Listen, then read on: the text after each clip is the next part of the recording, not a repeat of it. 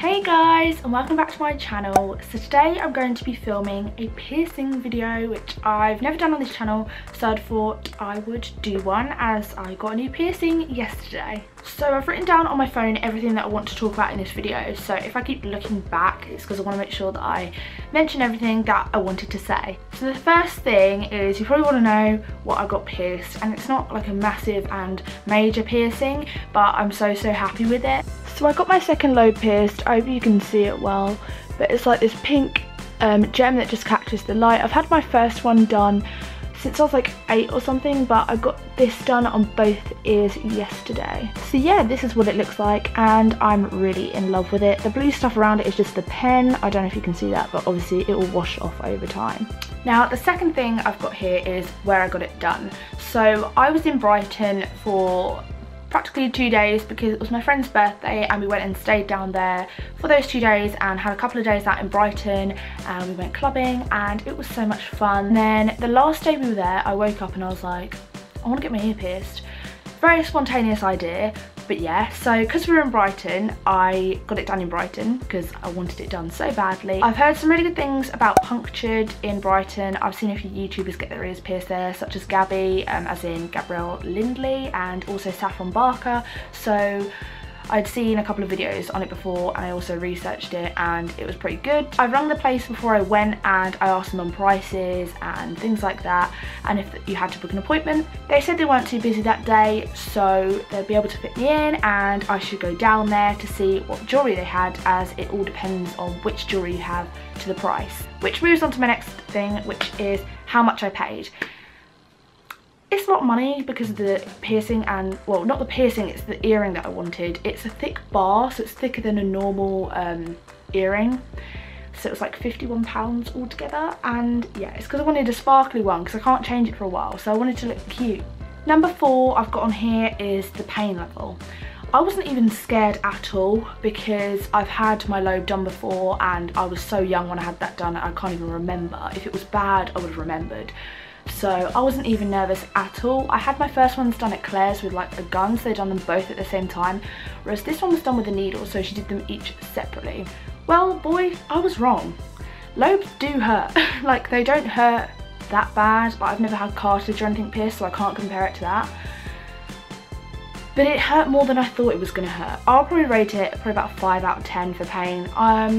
Yeah, I mean, I have my belly button pierced as well, and that didn't even hurt compared to my lobes, but everyone is different. Moving on to the aftercare, so they gave me this little pink sheet.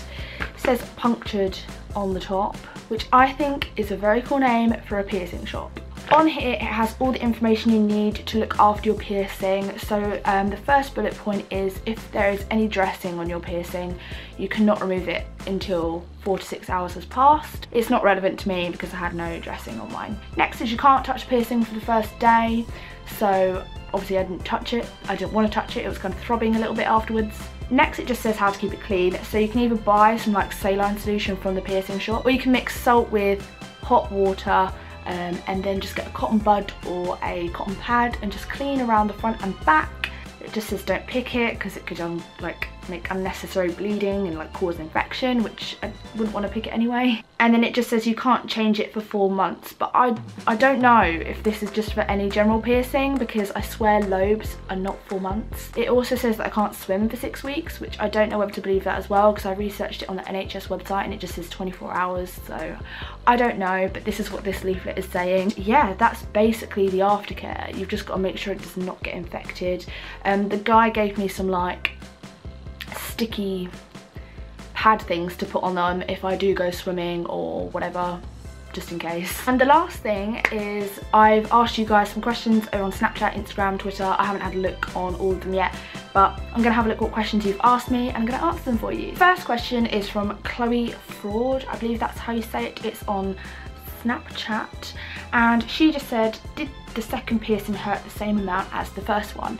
Now, as I said, I can't remember the first one, but I feel like this did hurt a lot more. I don't know, but it did hurt. The next question is from Olivia_721. She said, how many piercings do you have, and do you plan on getting any more? I love your videos, by the way. Thank you very much, Olivia.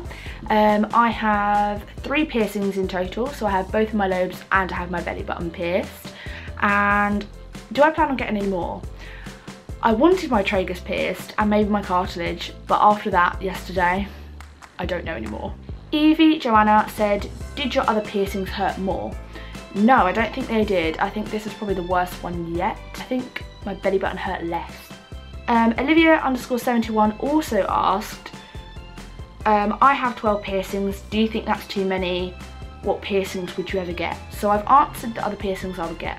But I don't think 12 is too many. Like, it's a personal thing. If you want that many piercings, go for it. It's your body. And if it looks cool, it's awesome. And then the last question I have is from Chloe Rains, one of BFFs from YouTube. And she just said, what piercings do you like but wouldn't get? Which I think is a really good question. Personally, on other people, I really like nose piercings on some people. And I would never get my nose pierced because it's just not my thing to have piercings on my face. I think that's one that I like on other people, but I wouldn't get myself. If you have any more questions, please leave them in the comments below and I'll respond to all of them because I love you guys. So that is everything for this video. I hope you enjoyed it. Please give it a big thumbs up if you did.